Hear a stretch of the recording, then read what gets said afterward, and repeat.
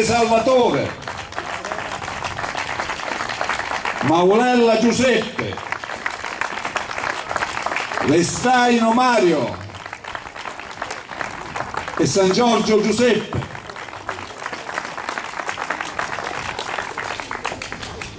Ai quali va prima di tutto il mio ringraziamento per aver accettato questa sfida non indifferente che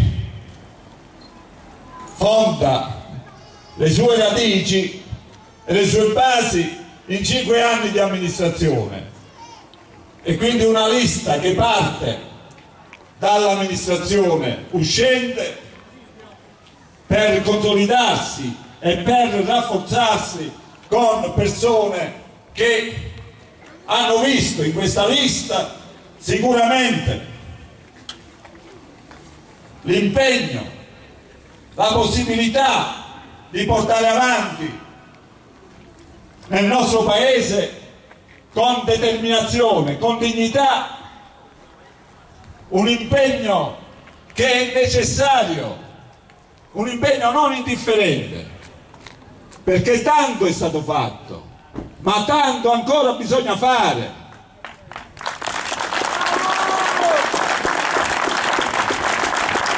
E sinceramente, quando si è aperta la campagna elettorale, anche in questa piazza, da parte degli avversari, si parlava di Ferrari, e io ho detto sì e no, e a 500.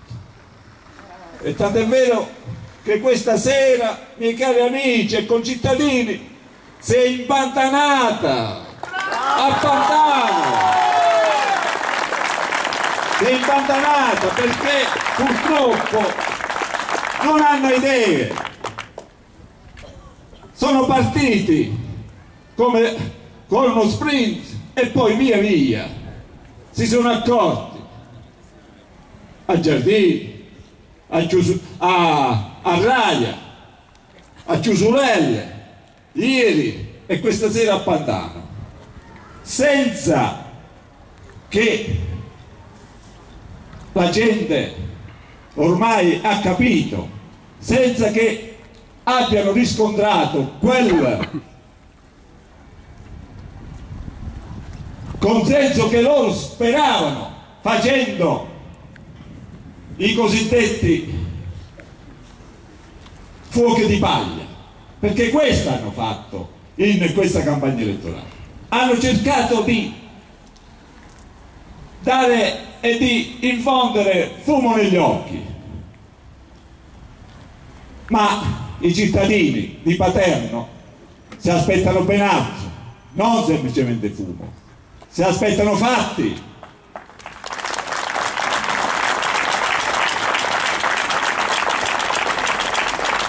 E perché a Paterno questa sera? Perché hanno avuto la possibilità di parlare a Paterno sia ieri, prima del nostro comizio, l'altro ieri, e si sono inventati la scusa che noi non li abbiamo fatti parlare, come pure questa sera è circolata la voce che noi non abbiamo fatto parlare questi signori qui nella piazza. No, di questo vi dovete prendere le responsabilità, perché questa è un'offesa a tutto il popolo paternese nel momento in cui voi non avete la capacità di potervi confrontare. Avete preso la tangenziale andando in periferia, andando a Paterno, una cosa inaudita, mai successa in questo paese, mai successa, perché devono fare i calcoli, le strategie sulla pelle dei nostri concittadini per guadagnare qualche voto. Ma non è così che si guadagnano i voti. I voti si guadagnano lavorando, facendo le cose.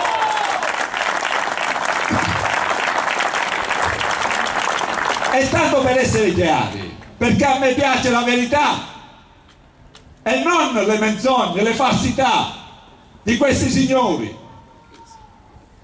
Noi abbiamo presentato su Paterno la richiesta per fare il nostro normale comizio e dibattito 72 ore prima, così come prevede la circolare della prefettura, in quanto in quella piazza è necessario regolamentare il traffico. Bene, solo perché loro non si sono accorti di questa disposizione della prefettura, perché non sono capaci nemmeno di leggere una circolare,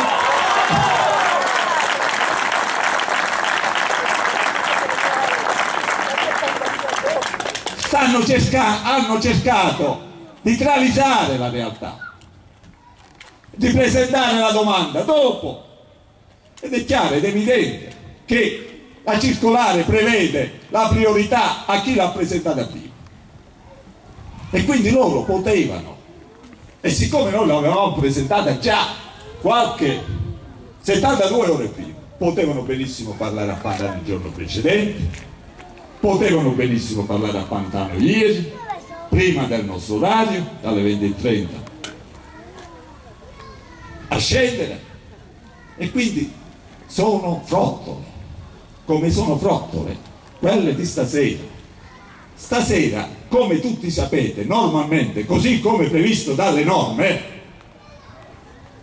si fa il sorteggio l'ultima sera, cioè tutte e due le liste in competizione presentano la richiesta di fare il loro bravo comizio e naturalmente tutti vogliono parlare, è normale, l'ultima ora. Bene, avendo fatto questo tipo di richiesta, c'è stato il sorteggio. Il sorteggio ha dato ragione a noi come ultimi. E allora, che cosa hanno escogitato? Visto che erano capitati nel sorteggio primi, hanno escogitato una manovra, presentando la richiesta di modificare, anziché qui in piazza Isabella Morra, a Paterno, per parlare nello stesso orario in cui noi dovevamo parlare qui adesso. E questa, amici cari, ritorno al discorso di prima, la circolare non lo prevede, dovete leggerla. E tanto è vero che siamo stati chiamati i rappresentanti delle due liste nel comando carabinieri, e siccome la circolare prevede che si può modificare sia il luogo sia le modalità di tenuta di questi comizi nell'ultima serata, se c'è consenso tra le parti, bene, noi abbiamo detto, proprio perché non temiamo il confronto, non vogliamo vietare a nessuno la parola, abbiamo detto va bene, volete parlare a Paterno, d'accordo, altrimenti avremmo potuto benissimo dire, visto che lì era demandata all'accordo tra le parti, se avessimo voluto fare ostruzionismo avremmo potuto dire no, il sorteggio è questo e lo rispettate, e noi invece ci abbiamo mandato una scialuppa di salvataggio, anzi ho dovuto fare anche l'ordinanza, ho dovuto fare un'ordinanza urgente questa mattina per consentirgli lì in quella piazza di fare questo comizio. E quindi non vengono a raccontare frottole, le bugie, hanno le gambe corte, e mi dispiace, miei cari concittadini, che questi signori poi io li vedo, frequentano come credenti la Chiesa.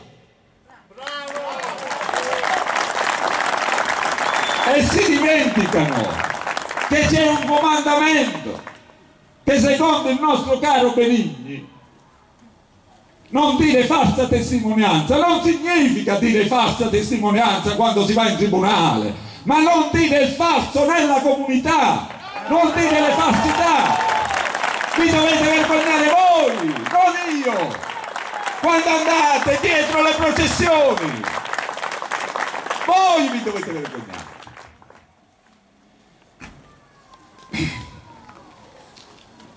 E da questa parentesi credo che i cittadini in questa campagna elettorale, un po' diversa dalle altre, perché questi signori sono allo sbando, hanno capito che andando tra le case non c'è quel riscontro che si aspetterebbe.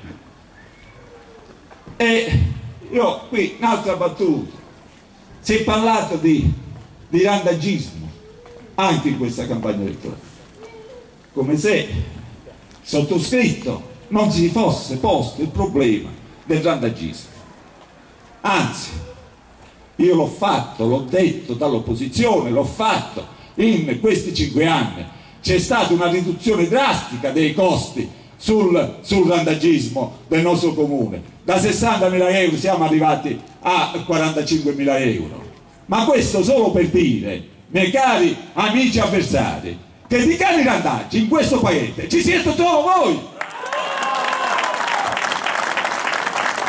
E non vi preoccupate, perché il microchip e la sterilizzazione ve la faremo. Della minoranza.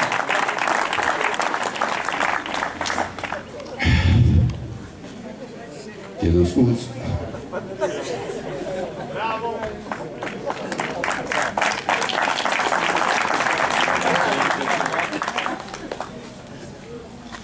E miei cari amici e concittadini, dalle battute io credo che bisogna necessariamente passare a quello che i cittadini si aspettano, hanno indicato in questi 5 anni e si aspettano nei prossimi 5 anni. Noi abbiamo preso questo comune 5 anni fa in stato di abbandono totale, di decomposizione avanzata, giustamente. C'era l'impossibilità, io lo dicevo allora, quando si entrava in questo paese sembrava entrare in un paese del terzo mondo, bagni inaccessibili, il comune che era una succursale sindacale, la sala consiliare che ci pioveva, dovevamo mettere le bacinelle,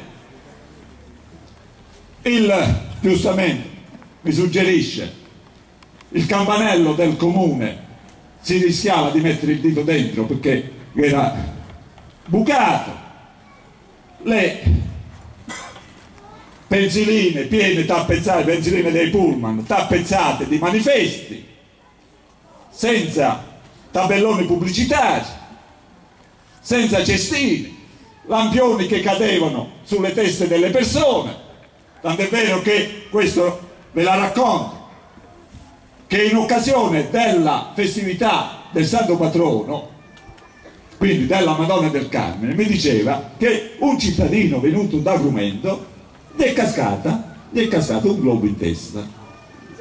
Questo era Paterno all'epoca.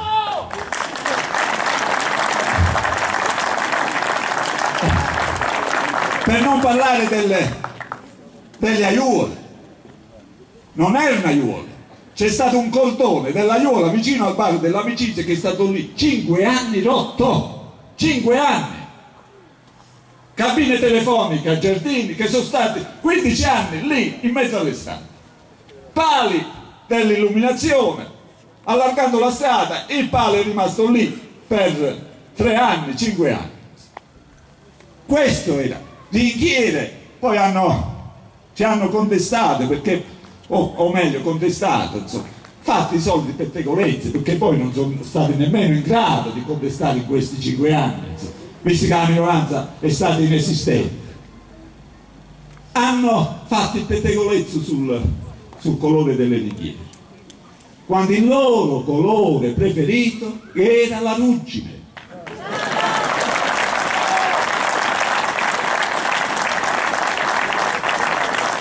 E noi, con pazienza, con determinazione, anche dando l'esempio,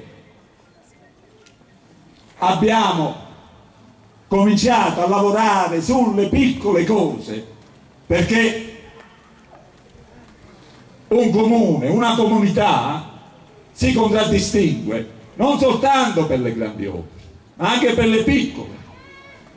E far crescere un fiore, far crescere un oleandro richiede fatica, miei cari concittadini.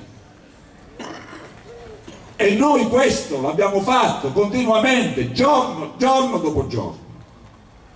E sono molti gli attestati anche di persone che sono venute dall'estero, sono stati molti gli attestati si sono complimentati con noi per il modo in cui il paese è cambiato in questi 5 anni, e di questo ne dobbiamo essere orgogliosi.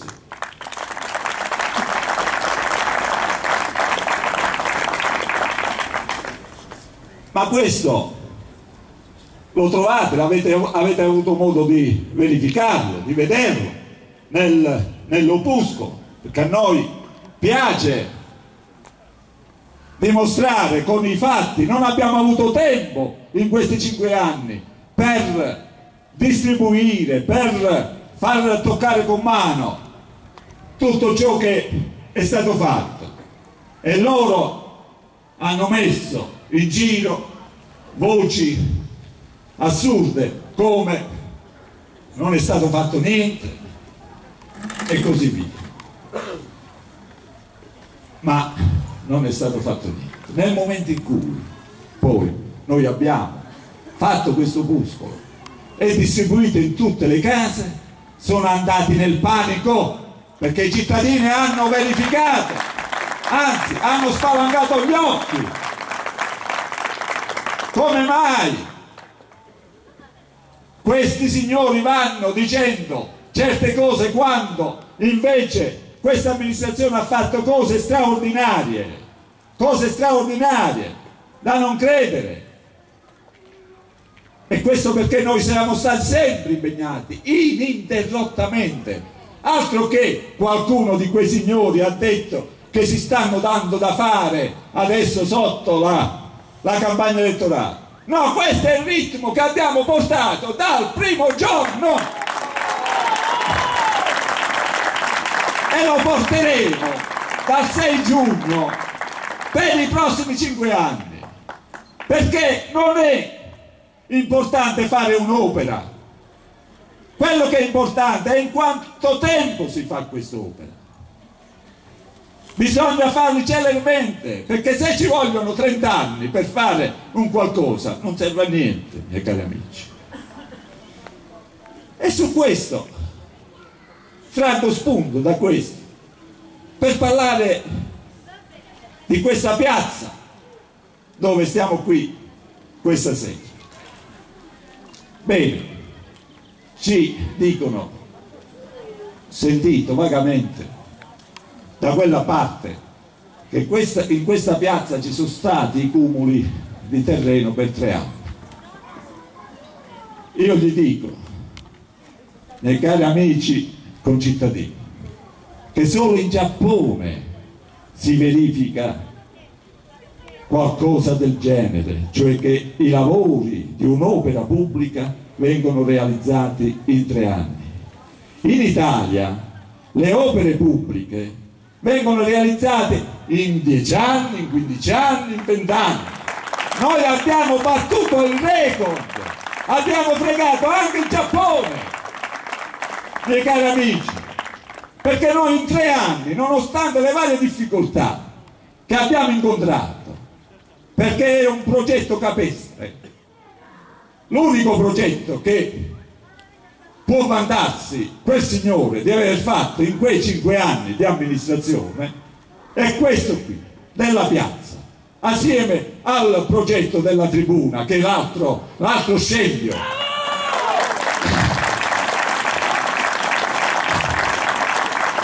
E questo progetto l'abbiamo dovuto modificare, variare, e non vengono a raccontare frottole che noi abbiamo demolito la fontana.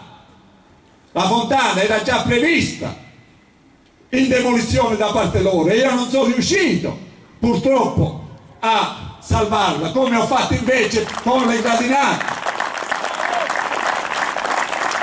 perché la normativa prevede che si possono variare i progetti già appaltati e già giudicati alle imprese nel limite massimo del 20%, e il 20% mi ha consentito appunto di togliere un grande muro che avevano messo qui circolare, alto 6 metri, che doveva ospitare secondo loro una giostina di fronte ai bagni pubblici.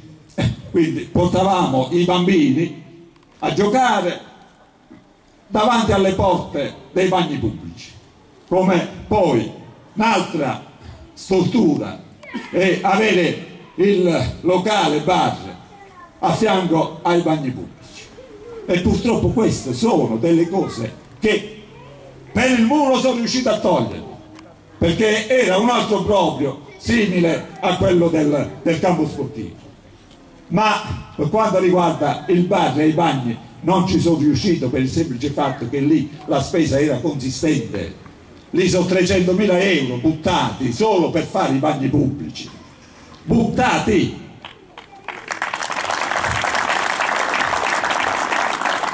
E quindi modificare lì significava azzerare, annullare tutto il progetto, e non era possibile, non è stato possibile, perché la normativa non me lo consentiva, altrimenti avrei dovuto pagare 100.000 euro di danni all'impresa che si era aggiudicato questo lavoro.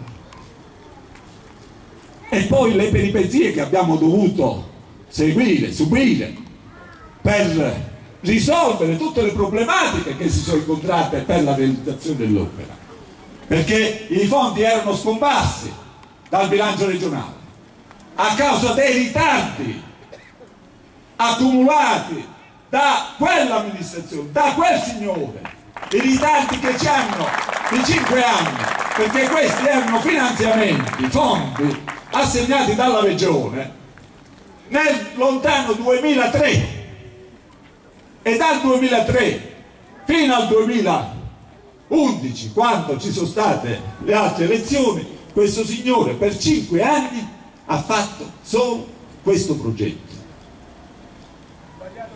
sbagliato, giustamente. E che è successo? È successo che i 5 anni ci hanno portato automaticamente, secondo le norme regionali, a cancellare quei fondi nel bilancio regionale, e quindi noi abbiamo avviato i lavori senza avere la disponibilità finanziaria, non potevamo più pagare. L'impresa aspettava il pagamento degli stati di avanzamento e così via, e non c'è stata la possibilità. L'impresa ha anticipato fino a 400.000 euro, e poi finalmente il primo anno non ci sono riusciti, il secondo ci sono riusciti a inserirlo in bilancio regionale e siamo riusciti a portarlo in porto nei 3 anni, e con queste difficoltà vi garantisco che è un record, perché altrimenti se c'erano questi signori, questa piazza non avrebbe avuto mai la luce, sarebbe stato un mausoleo, un lavoro incompiuto come la tribuna lì al campo sportivo. E noi sempre su questo progetto abbiamo fatto la variante, come vi dicevo, per recuperare le gradinate, ma la cosa molto più importante è fare un parco giochi, e anche lì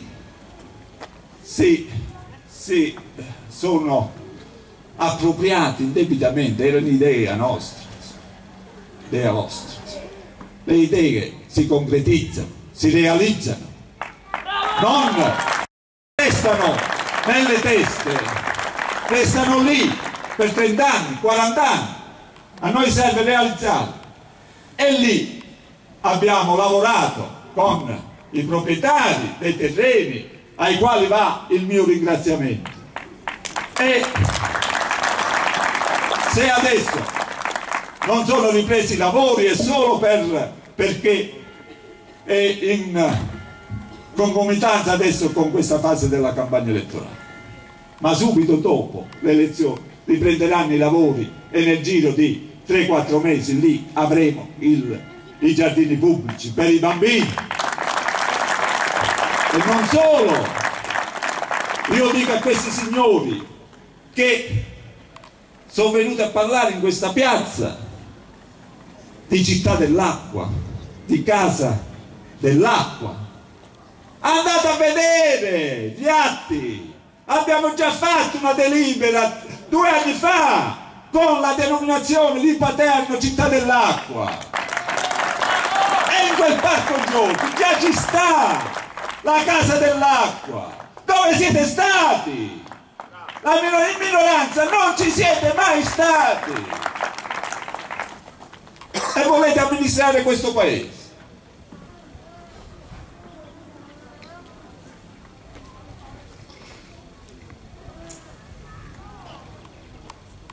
E qui c'è naturalmente io voglio fare un discorso non solo per parlare di ciò che è stato e di ciò che è, ma anche di ciò che sarà, perché noi ci dobbiamo porre anche il problema di domani, che cosa dobbiamo fare.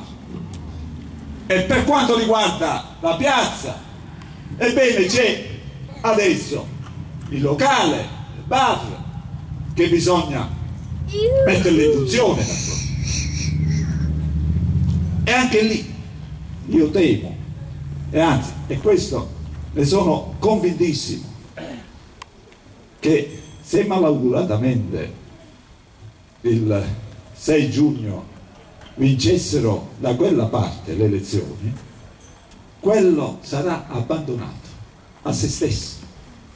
E noi questo lo dobbiamo evitare, perché solo con questa lista, solo con un'amministrazione che ha dimostrato di essere continuamente su qualsiasi problematica, e abbiamo recuperato tanti altri immobili, tipo Piazzolla, tipo il mattatoio, il palasport, che adesso è un gioiello, grazie anche ai volontari.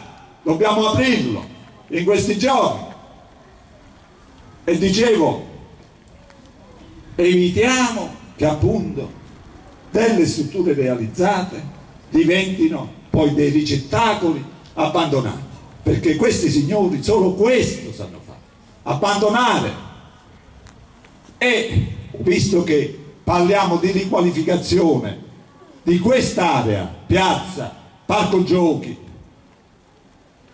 c'è nei nostri programmi la riqualificazione del torrente. L'ho detto anche, se non vado errato, ieri sera a Paterno. Quello è un altro gioiello che dobbiamo sistemare nei prossimi 5 anni, che dobbiamo caratterizzare il nostro paese. Deve essere un punto di riferimento da poter visitare dal punto di vista turistico, e per caratterizzarlo bisogna individuare delle peculiarità, delle risorse, sfruttarle, e quel torrente per me è una grande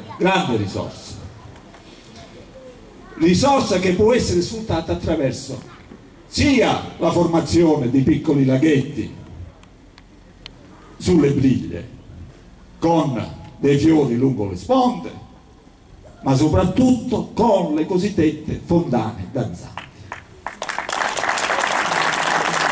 con, scusatemi, le papere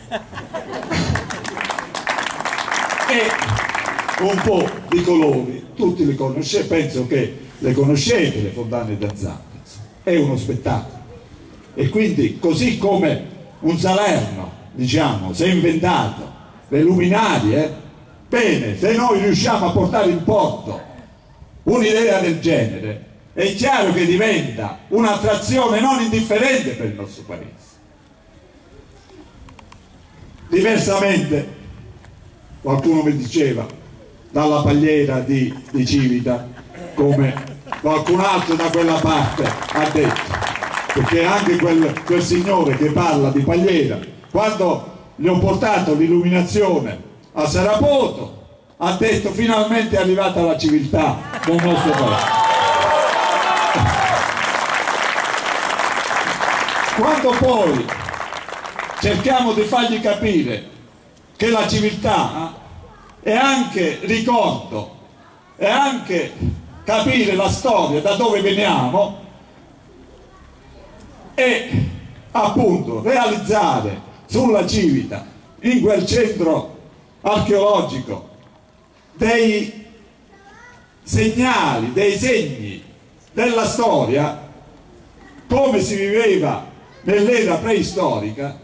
Bene, io dico che purtroppo a Sarapoto è arrivata la civiltà, ma nella tua testa non è arrivata mai.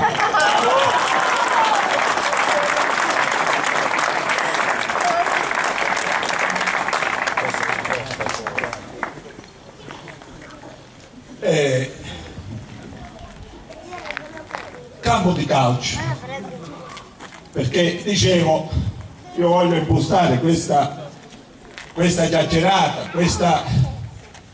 questo comizio di chiusura su ciò che è stato, ciò che è e ciò che può essere e sarà nei prossimi 5 anni, perché il campo, e questo lo dico ai giovani che frequentano lo sport, questa amministrazione ha fatto degli sforzi notevoli per quanto riguarda gli impianti sportivi, a partire dal campo di calcio, dicevo il palasport, il polivalente, la palestra della scuola. E a proposito di polivalente, scusatemi la distrazione, e voglio aprire una parentesi, perché lì in quella lista ci sta qualcuno che dovrebbe cambiare cognome, dovrebbe chiamarsi Polivalente.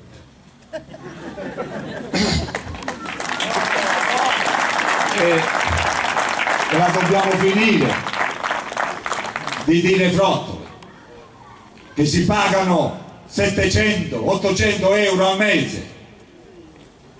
Lì c'è una convenzione che prevede il pagamento di 200 euro all'anno. Quindi siete voi che vi dovete vergognare delle falsità che andate dicendo. E a quel signore voglio ricordargli che quando dovevamo affidare in gestione il polivalente, bene, lui è venuto da me e mi ha chiesto: ma io ci avrei quest'idea, che ne dice Sindaco se ci orientiamo verso il polivalente? Ben venga, disse, facciamo la gara, se avete l'associazione partecipate. Bene, siamo rimasti, anzi mi disse, nel momento in cui io gli ho dato tutta la mia disponibilità, che stava a Roma, mi raccontò che quest'idea la propose al sindaco che mi ha preceduto di 5 anni prima, che adesso è lì capolista. Gliel'ha proposta e il sindaco dicendo: sindaco, che ne dite di quest'idea? Se no me ne vado a Roma. E il sindaco gli ha risposto: te ne puoi andare a Roma. Questo. E adesso stai a fianco a lui, e se malauguratamente vince le elezioni, quello ti manderà di nuovo a Roma.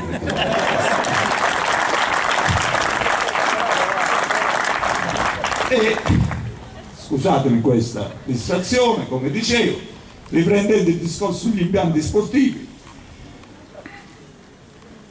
abbiamo appunto fatto uno dei primi regolamenti. Il primo regolamento che abbiamo fatto è sulla gestione degli impianti sportivi. E tanto è vero che abbiamo affidato in gestione il polivalente, abbiamo affidato il campo di calcio in gestione, ma lì nel campo di calcio abbiamo fatto un lavoro non indifferente, invidiabile, ce lo invidiano tutti,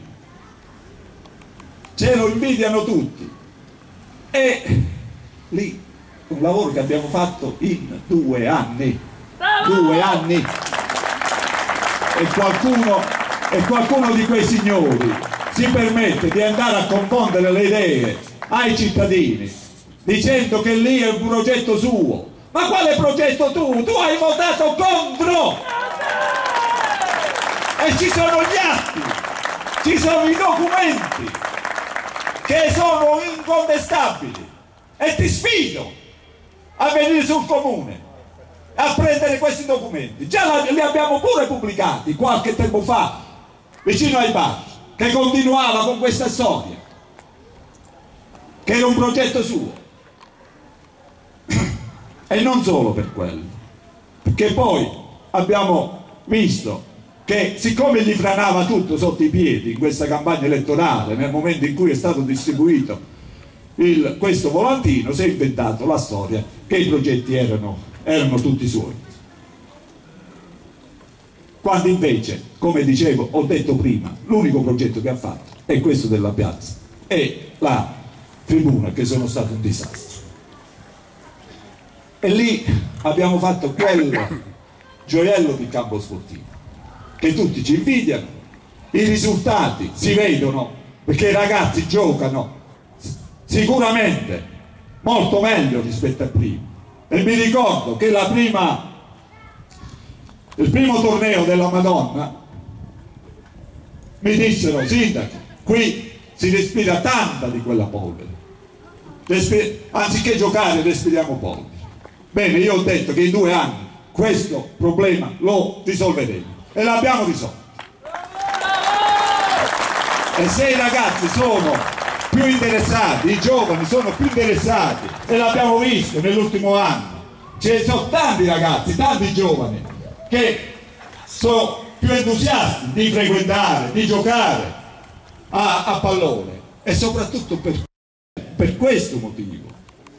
Come si giustifica che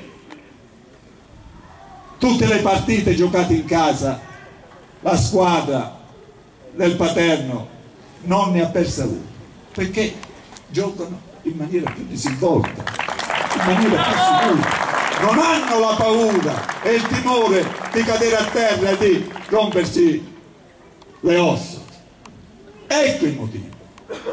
E quindi i giovani devono preoccuparsi di questo, nel senso che quel gioiello che abbiamo realizzato, se malauguratamente vanno questi signori, distruggeranno anche quel campo sportivo, lo distruggeranno come hanno distrutto il palasport e tutto il resto.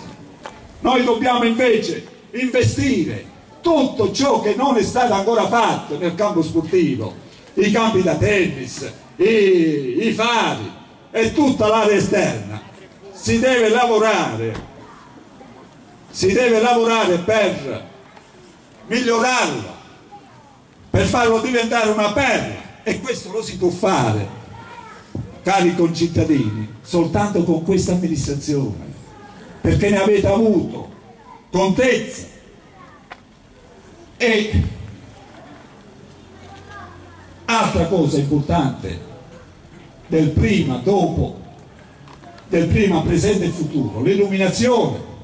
L'illuminazione non è che abbiamo raggiunto sicuramente un risultato eccezionale, l'unico paese con l'illuminazione a LED che ci ha consentito di avere un risparmio notevole di 80.000 euro, però io dico che ancora si può andare oltre, perché possiamo recuperare ancora pure sull'illuminazione attraverso il rifasamento, o meglio il collegamento di metà lampada su una fase e altra metà sull'altra fase, e spegnerle di notte una fase, e questo significa un ulteriore risparmio che ci potrà consentire la riduzione di un 30% ulteriore anche sul...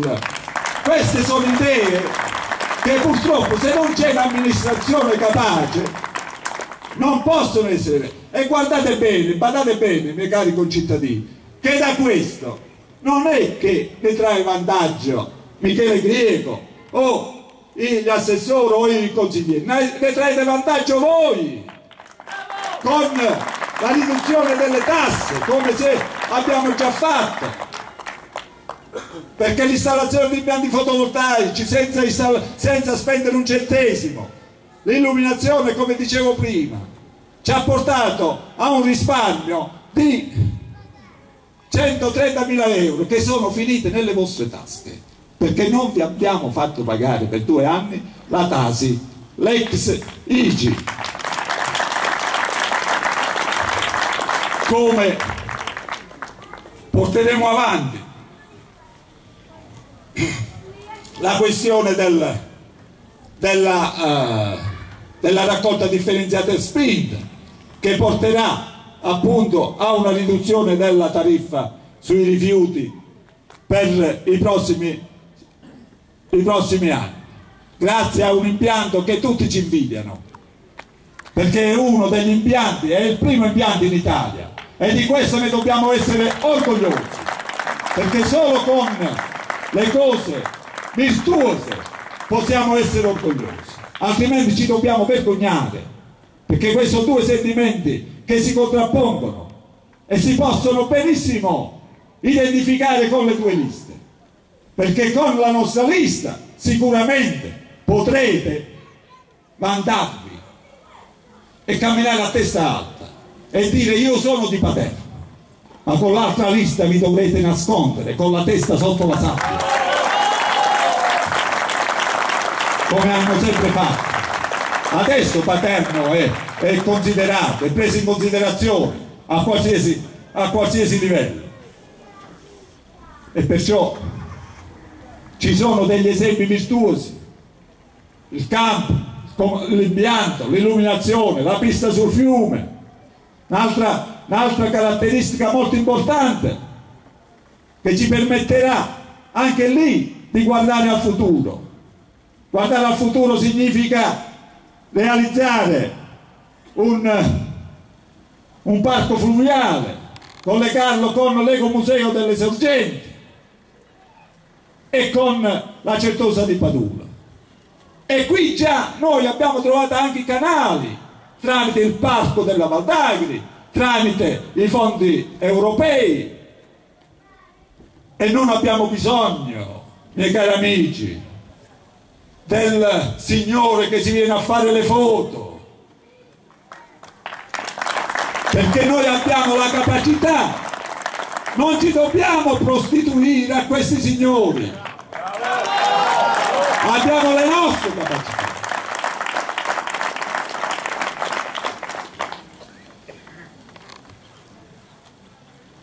Un'altra cosa molto importante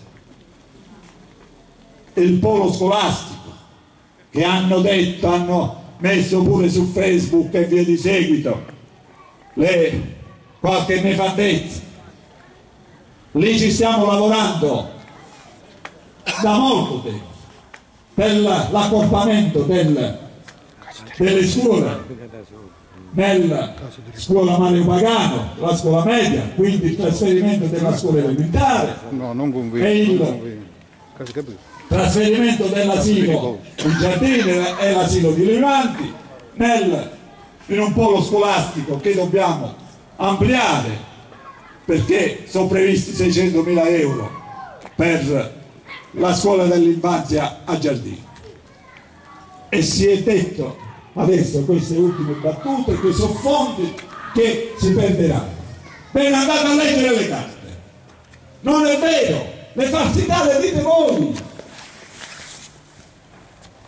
perché il progetto è già pronto, è un progetto che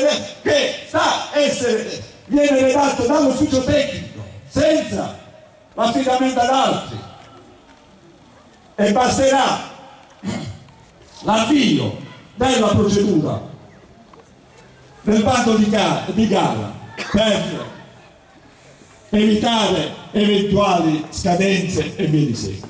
Quindi non è questo. È un'altra cosa, miei cari amici, che se ci siamo noi sicuramente andrà avanti quel progetto, ma se ci sono loro quel progetto sarà un altro sogno. È un'altra cosa importante su cui bisogna riflettere, perché molti cittadini, molti di voi hanno investito sul nuovo cimitero e già sul vecchio avete visto la bellezza con cui abbiamo curato e rispettato i nostri defunti, ma sul nuovo cimitero, che molti di voi hanno già anticipato i soldi e già è tutto pronto, devono partire i lavori a breve, bene, anche qui c'è da far suonare un campanello d'allarme, perché se non c'è un'amministrazione dirigente capace che sta dietro a queste cose, si corre il rischio che quei lavori non saranno mai realizzati.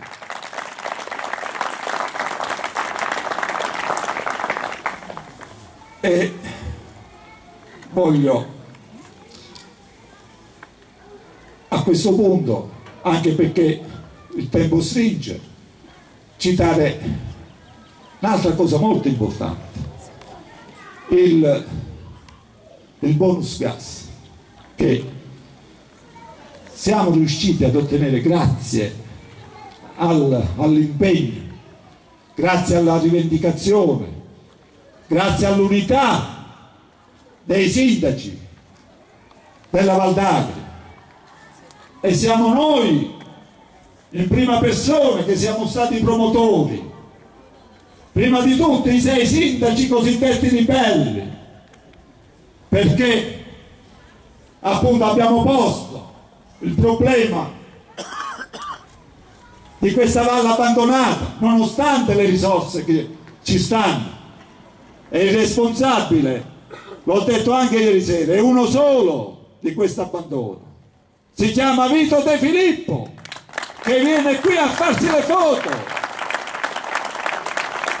è lui il responsabile dell'abbandono di questa valle, dello spreco delle risorse su altri canali, su Potenza, su Melfi, su Matera e così via, e la valle è stata abbandonata. E adesso ci poniamo anche il problema dell'ospedale, quando invece con tutte le risorse che abbiamo dovremmo investire sui servizi. L'ospedale dovrebbe essere un fiore all'occhiello della valle, e invece no, ci tocca protestare. Ma contro chi è andato a protestare? Io questo voglio sapere. Contro chi?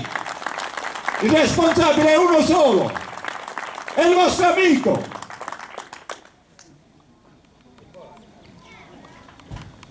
E dicevo che il bonus gas, grazie alle rivendicazioni che abbiamo fatto già nel corso di questi 5 anni,